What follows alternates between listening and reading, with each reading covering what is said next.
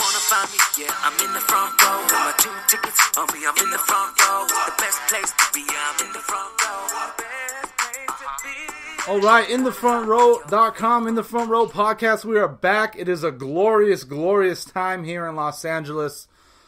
We are ecstatic. I don't know. Words can't put in. I don't even know how to explain it to you guys. I'm walking on air. It feels pretty good right now. And I've never even been a fan of the guy, but you know, joining me right now, who's gonna explain to you guys our happiness, Danny Kohan. Danny, we're loving this, right? LeBron James. Man, it seems like since he signed, the sun is always shining out here in LA, but it seems like it's like shining a little brighter, That's right. I've got a little bounce in my step. I'm looking around the city. Everyone's got a little bounce in their step already, The king is here. And the anticipation is unlike anything that I can remember, probably since, Shaq and Kobe came. So everyone's excited. I'm excited. And, man, can the season start tomorrow? Or Yeah, seriously. I mean, I wish tomorrow was October. No lie. I want training camp to get started. I want to see how this roster is going to finalize. The biggest thing for me getting LeBron was like, boom, like not only did we get a domino to fall, but we got the biggest domino of all of them to fall. And now, like, I think it's going to be, I think the floodgates are going to open. I think we're going to see.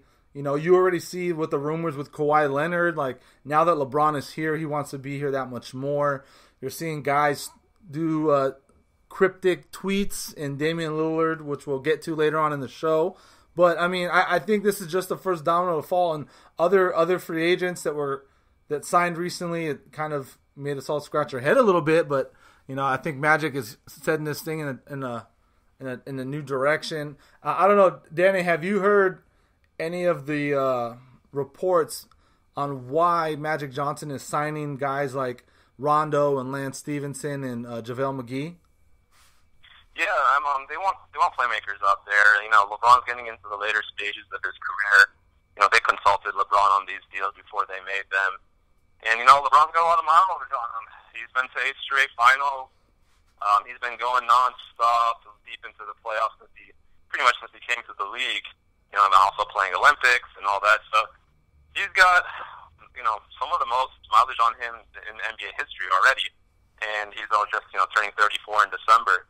So they were looking to bring in playmakers, guys that can create for others other than LeBron. So LeBron could, play a little off ball. And I think, LeBron's looking at, I was reading an article, I think it was Brian Windhorst of ESPN, was talking about how LeBron has studied the greats of the NBA. He studied Kobe, he studied Jordan, and he knows that those guys later in their career, when their athleticism started to fade, that they went to the posts, right? Yep. And LeBron is already looking at, working on that post game.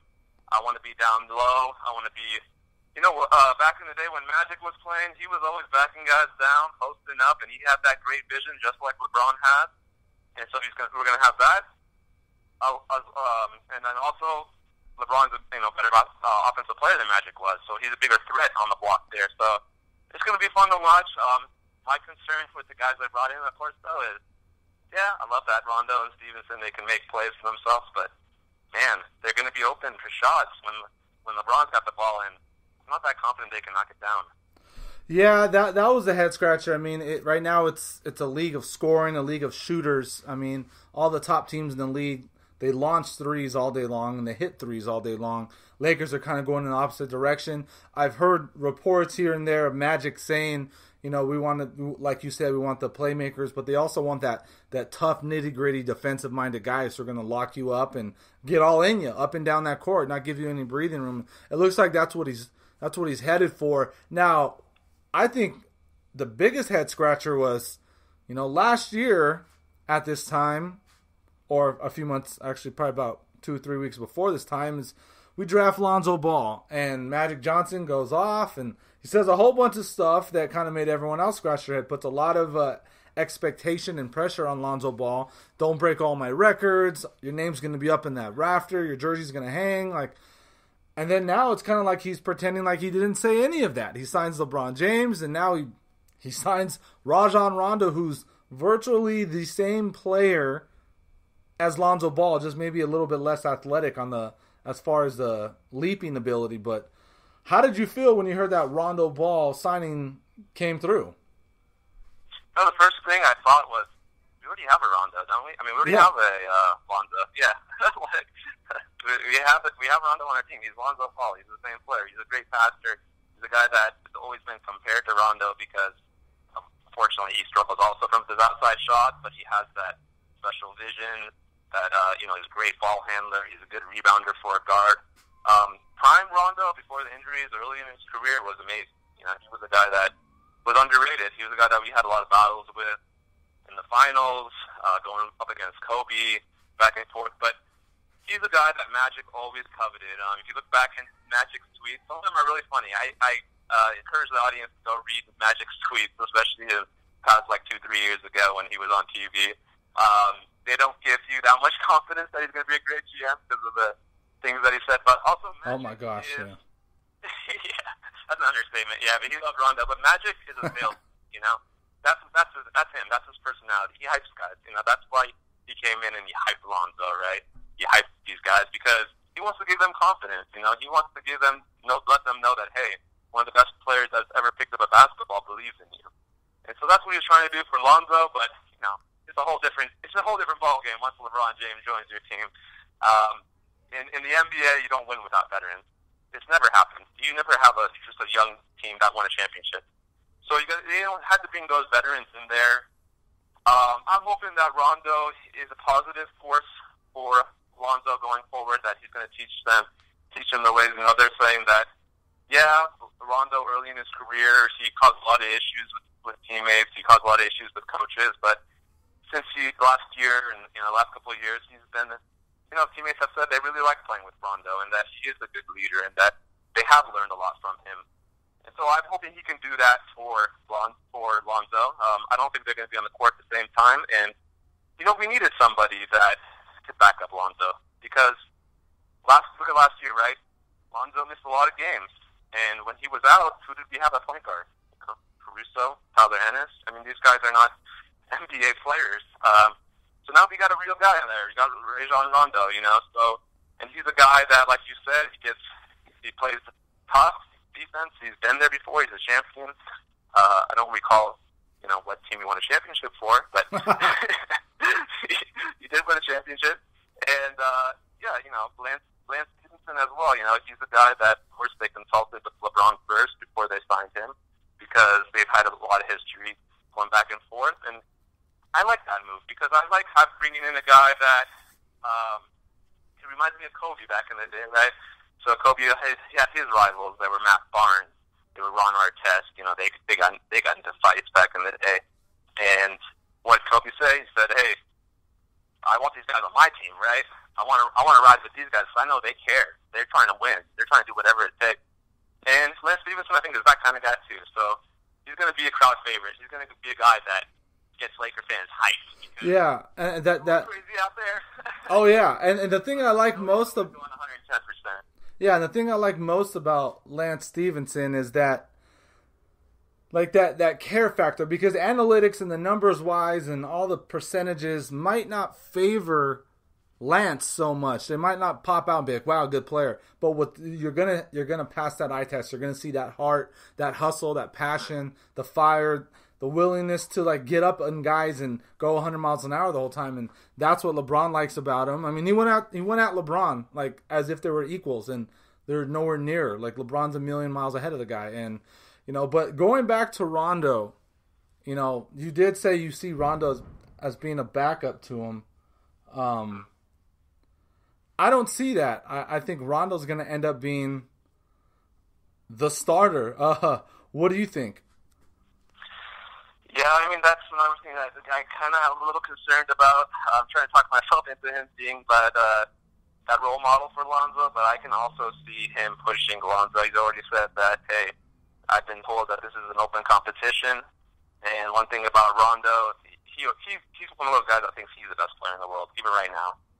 He thinks he's one of the smartest basketball players out there, and he's not afraid to tell you that. And he's going to be trying to, I think, push Lonzo. I'm hoping that pushes Lonzo to get better, right? To work on his shot, to work on his game, so that he keeps that starting position.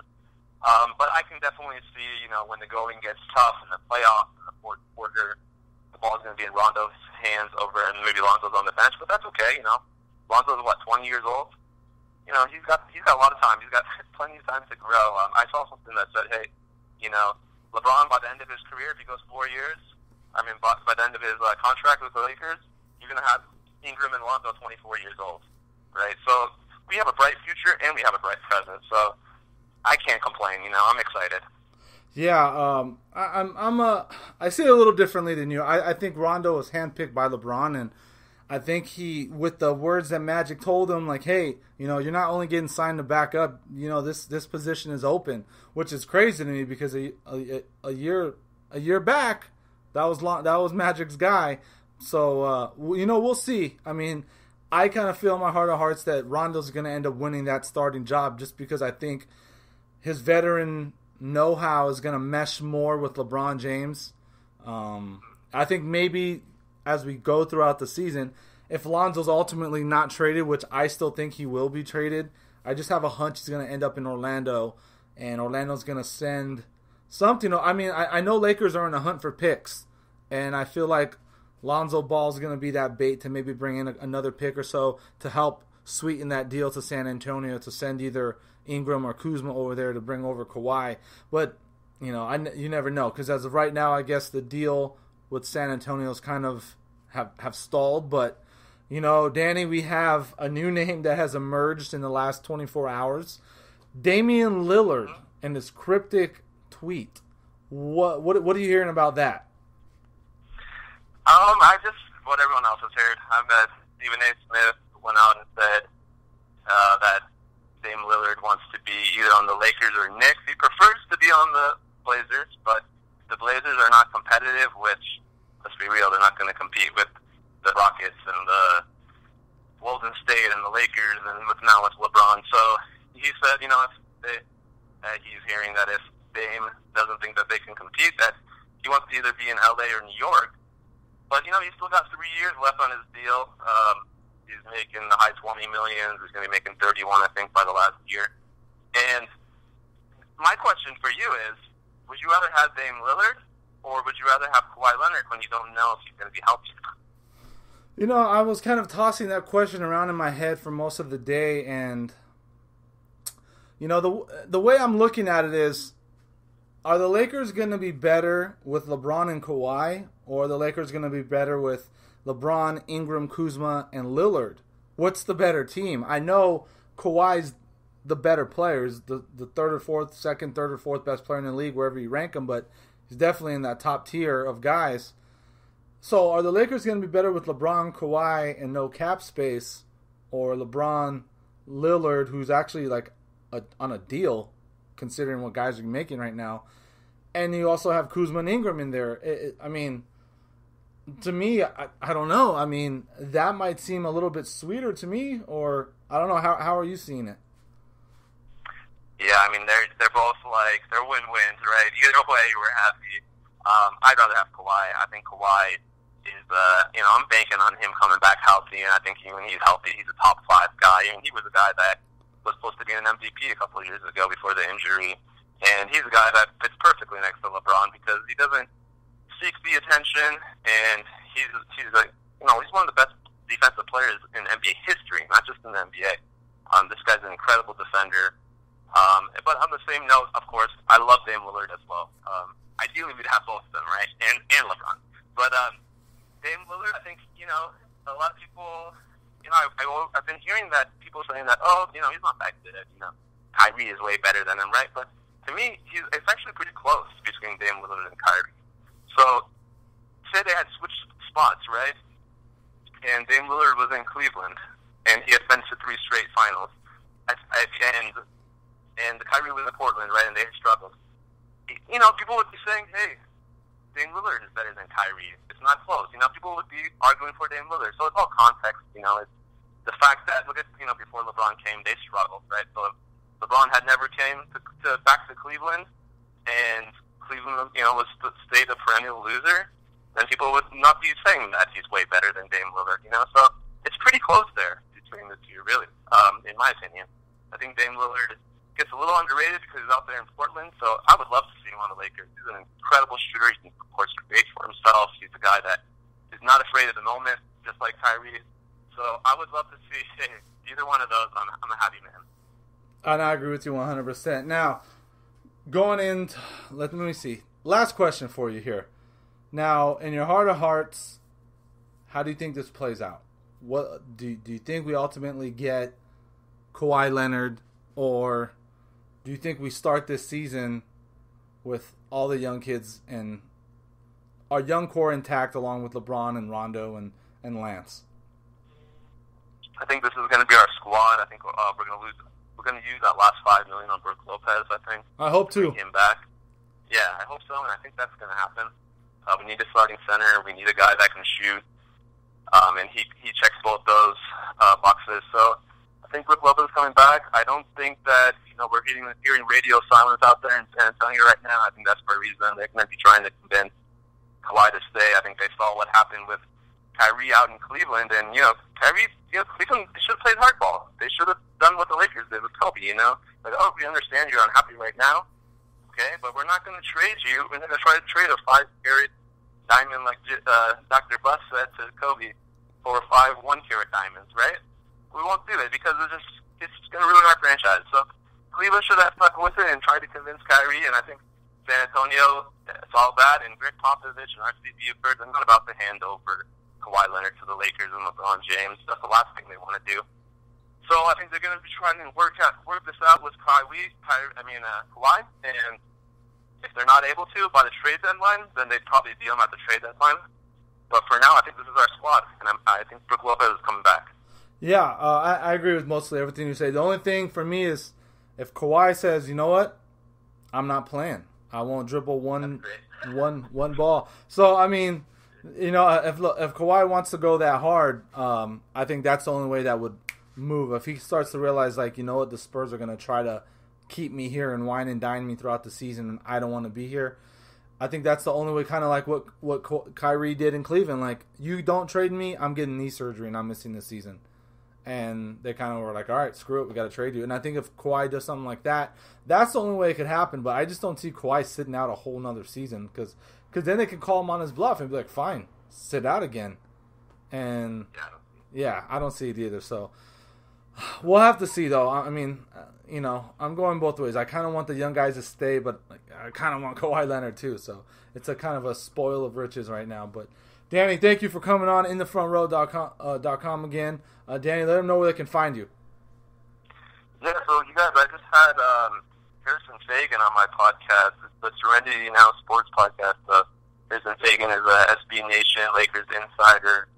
He's editor-in-chief of SilverScreenAndRoll.com, which covers all things Lakers. And so, yeah, you guys come check out my podcast. It's the Serenity Now Sports podcast. You can find it on iTunes. You can find it on Google Play. You can find it on our Twitter. It's at Serenity Now Pod. And, yeah, excited about Lakers basketball going forward. And we're back. Definitely, man, 100. We'll keep these guys informed all season long. We'll have Danny coming on the show a whole bunch of times, as he is a fellow reporter at InTheFrontRow.com. So, Danny, man, thanks for coming on again. Yeah, definitely. Looking forward to it. Thanks, Chris. All right, no problem. All right, guys, and as for me, you can follow me on Twitter at C_Rod Sports LA. Find me there. Send me all the questions. If you want to debate, I'll happily debate with anybody. But InTheFrontRow.com. Check us out, YouTube and iTunes for In the Front Row podcast. All right, guys, talk to you again next week.